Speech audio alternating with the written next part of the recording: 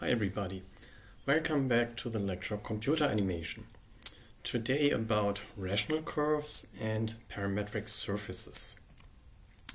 So far we had uniform non-rational B-splines. So if we have a uniform B-spline, then we have nodes at regular intervals on the curve. Remember, nodes were the connection point between neighboring curves. And the basis functions of the individual sections results from translation, which leads to easy calculations. But the disadvantages are that we have an unsatisfactory interpolation of control points. Remember, we just approximate the control points and not necessarily go near them. And we might have unsatisfactory interpolation of start and end points. You could also see that in our examples that actually the start and end points are quite far from the end of the curve. And also the insertion of additional control points is not easily possible in this way. So that leads us to non-uniform non-rational B-splines. So here we have the possibility of repetition of control points, and that gives us more weight to that control point. Right, so here my first example. So we had this example about B-splines over two intervals here last time. But now instead of having an additional point, we just now let the last 2 points coincide. So basically I repeat this last point, and then we can take a look at the difference, and we should see that the curve is actually now much closer to P3 than the single points. So let's try that. So first let me again do this example here. Copy. Open my terminal shell and let it run with Python 3. Okay, so here you can see it. We have a total of 5 control points, the red dots, and here we have 2 curve segments. So you can see here in the middle would be the node. Then we have the second curve, here the first curve. The first curve is only based on the first 4 control points. The second curve is based on the last 4 control points. And you can see here it's actually quite distant to the end control points. So now let's take this non-uniform example, copy, and let me open an editor to take a look at it, gedit, and here you can see the content. So what's different here is that we basically repeat this last point. P4 now is equal to P3. That's the only difference here, right? So we just repeat this last point, and now we can see what difference that makes. So Python 3. Yeah, so now you can see it. So this last point from the previous example is now moved onto the previous point. So now this last point is double, and you can see the second curve now indeed goes much closer to this last point. Compare that with the first point here. There's quite some distance, and now this almost goes into this last point. So in this way we could give this last control point double the weight as the other ones. Okay, so indeed we see the curve is now much closer, coming much nearer to this last point P3. Yeah, so here are some more examples for non-uniform, non-rational B-splines. So now we have a non-uniform because we can repeat points, control points. And here you can see an example where the first control point, number 0, is repeated 4 times. So that basically means that the first interval, the first curve segment, is degenerating into 1 point. So the first segment is actually the first point or the first curve. So That's why the curve actually starts in this first point and then continues to go on, because the next interval is based on 3 times 0 and then this 1. Then the next interval is 2 times 0 and then 1, 2, and so on. And also here the last point is also repeated 4 times, which means the curve ends in this exactly last control point. Here similar. So these curves start and end in their control points at the beginning and end. Same here. Yeah. And here you can see the resulting blending function. So this is basically the resulting weighting function.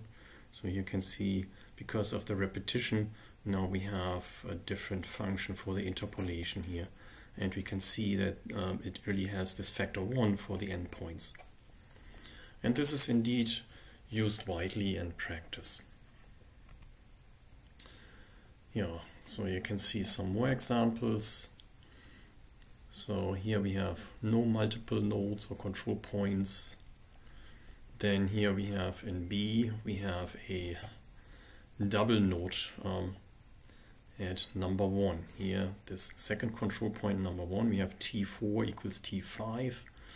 So this is doubling, and so this, you can see those 2 points are now coincide. And this way we get a closer approximation of this point. You can actually see here there's getting more steep through this the tangent here. But we also reduce the continuity. So we basically lose the G2 continuity at this point here. So here's an example for 3 times repetition. So here we have just C0 continuity, so the function itself. And when we have 4 times repetition here, you can see 4 times repetition, then we even lose the C0 continuity, which means we can create a gap here. So sometimes that's what we want, for instance, at the beginning or the end of an object. In other cases, we don't want it. Yeah. So here an example for a Bézier curve. So in Bézier curves we can apply the same principle by repeating control points. So here you can see it, that we have the first control point repeated 4 times and also the last one. So that's why we get this curve here, which gives us this shape.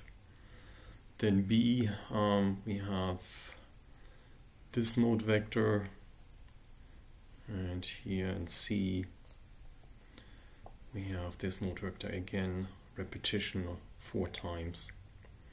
So we can influence the shape of the curve and the continuity by choosing the number of repetitions. Yeah, and here you can see how many control points influence a segment. So here you can see the curve segment, and here are the control points.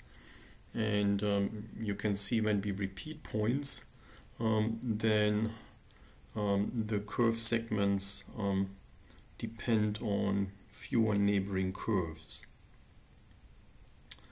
like illustrated here in gray, when we have basically those points identical.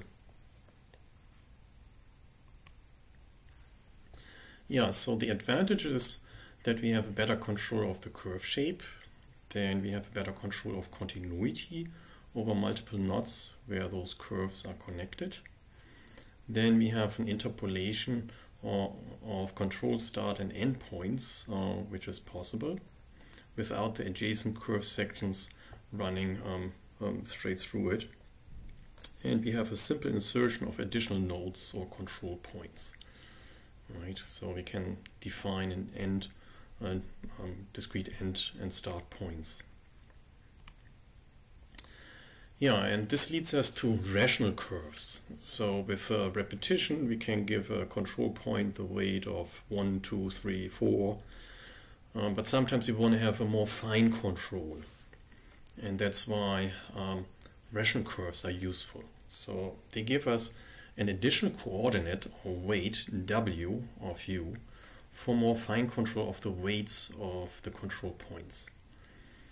And this leads us to a representation of the curve and the control points in homogeneous coordinates.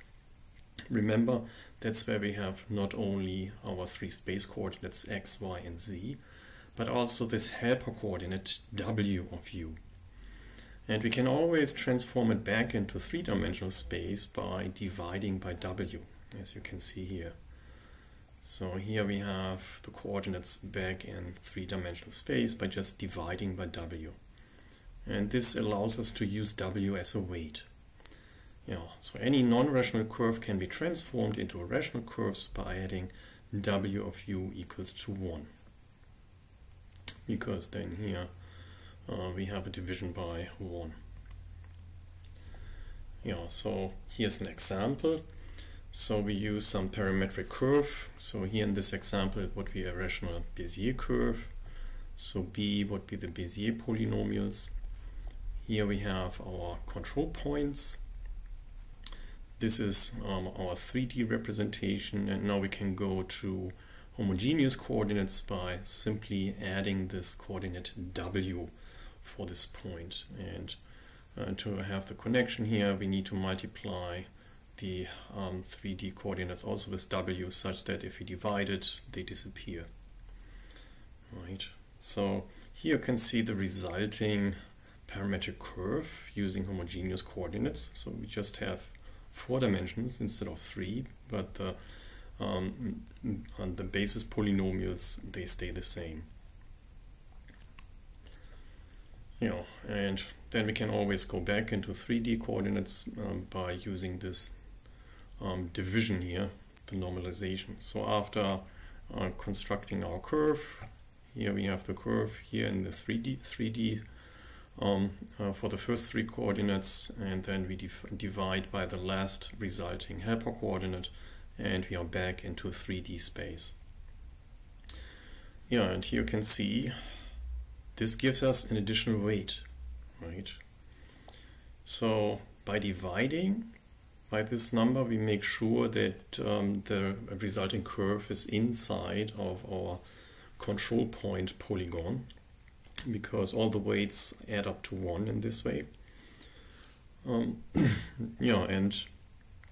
we can give this weight higher values for the control points which we want to have more approximation to. So here we have an additional control using the weight. So the control points weights that determine how large the influence of a control point is on the resulting curve or waveform. The curve is drawn more towards the control point when its weight w is increased. So here you can see an example. So in the first image you see the movement of the control point, which causes each point on the curve to move in a parallel direction. So you can see these points. This point is moved up, right? And then the entire curve follows. So we get an extension into this direction, but it then goes outside of this convex hull, right? The polygon of the control points, the original control points.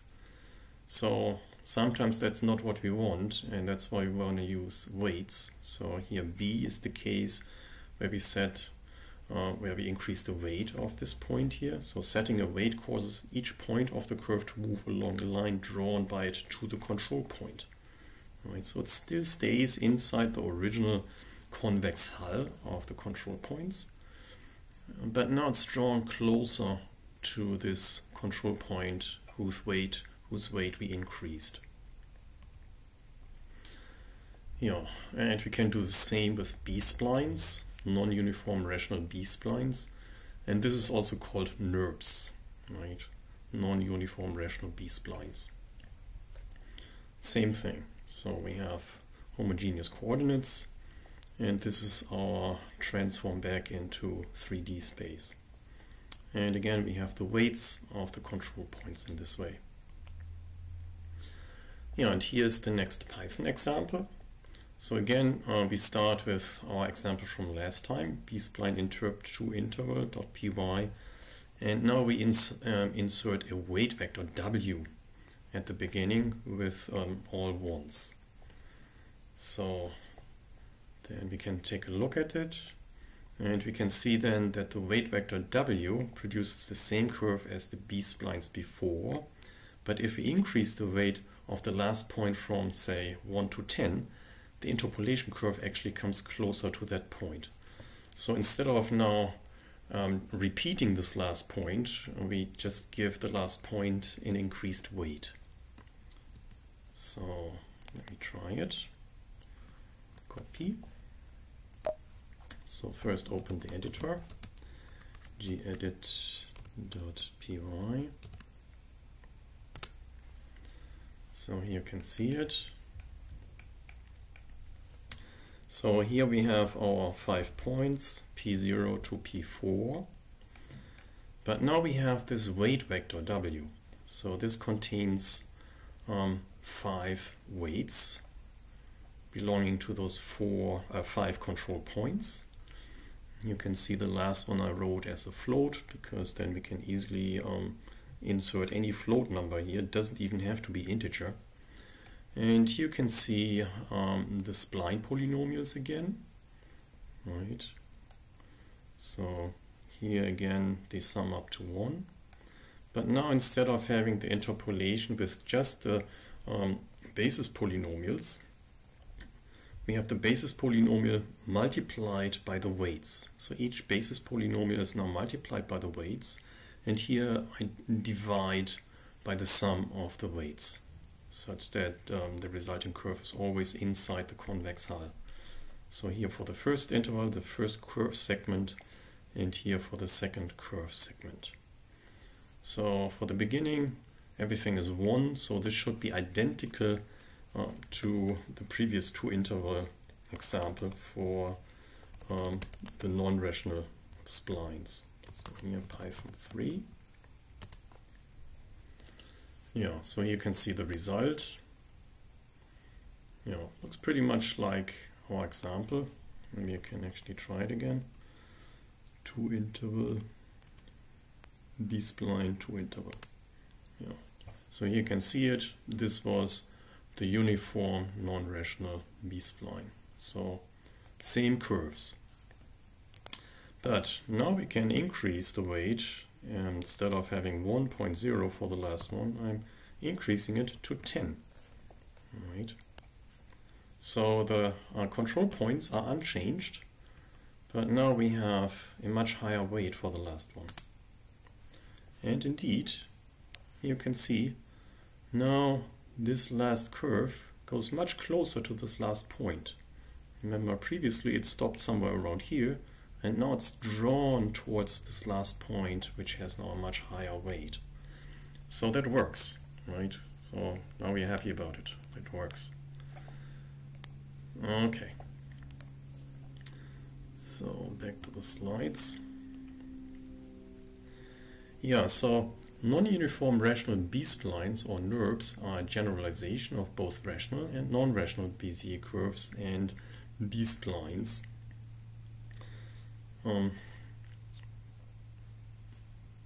Yeah, so it's in this case, when I say NURBS, it's actually B-splines, but it can also be applied to Bézier.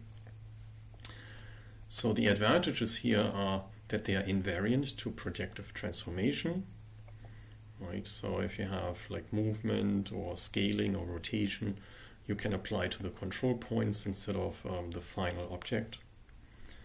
We have an exact mathematical representation of, for instance, any conic section like circle, parabola, hyperbola, and so on.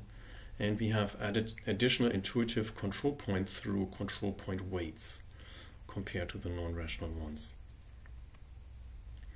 Yeah, here's a special case, the so-called Catmull-Rom splines.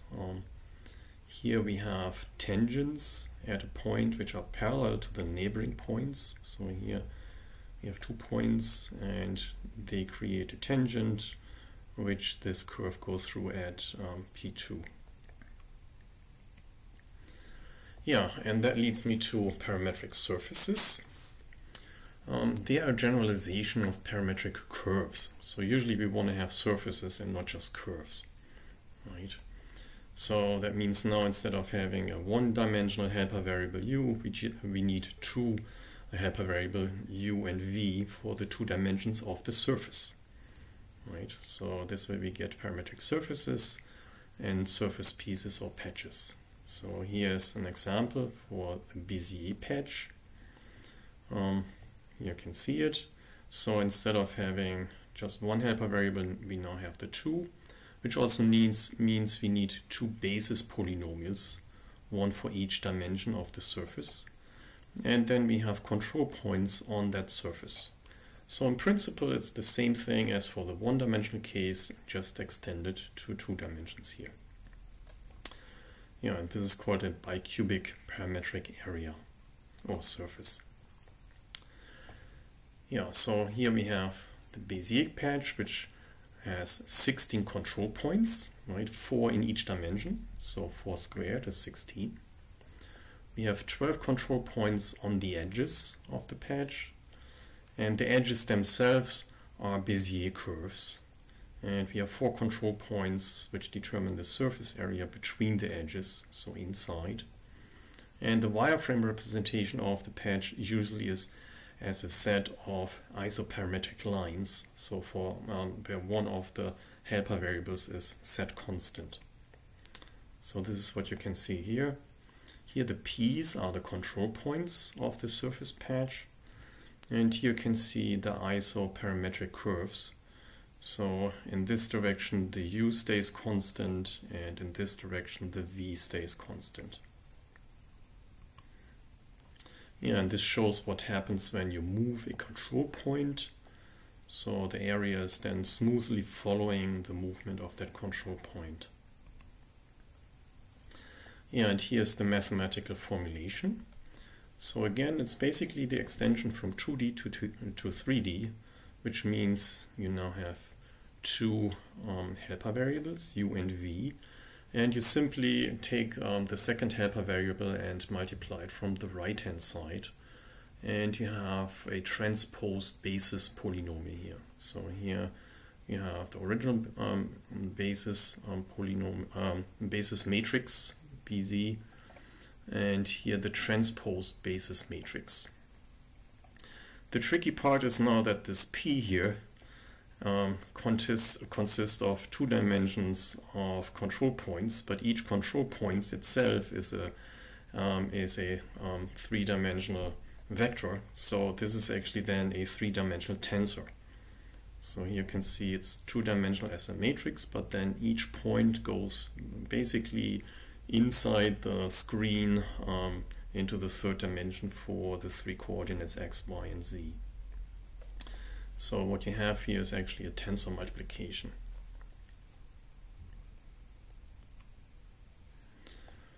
Yeah, so here's an example for the surfaces from Bézier patches.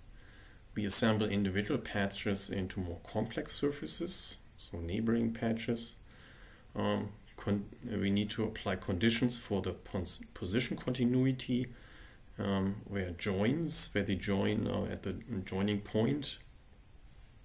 We need a common outer edge of the patches, a common outer edge of the polyhedra. So here, this outer edge. And here we have this outer edge, which is common between those two patches. And the four control points are at the edge of the image correspond to this here. So we have patch S, and we have a patch R, and we have those control points which coincide here for those two patches. Yeah, and this is necessary for a smooth transition between the patches. We also usually want to have a tangential continuity, so C1. The four pairs of control point polygon edges that spread the boundary must be collinear, right? So that we don't get kinks. So you can see it here. Mathematically, they must lie on a line. Yeah, that means it's a great effort in the construction of larger compositive surfaces because you need to take care of it. The surface normals are determined from partial derivatives with respect to u and to v. Right, so again, 2 dimensions here. Yeah, and here you can see where the position is continuous, but we have a kink. Right, so first derivative is not continuous. Sometimes you want it, but sometimes you don't. Yeah, so if you want to have C1 continuity, you have to make sure that those control points are on a line. They are collinear. Right, and then you get a more or less smooth transition between the two surface patches. Yeah, here's an example, the Utah teapot. So here you can see this consists of control points on the surface, and they are interpolated using Bezier patches. And this is actually, you can import it in OpenCV. It's part of the package, so it's convenient.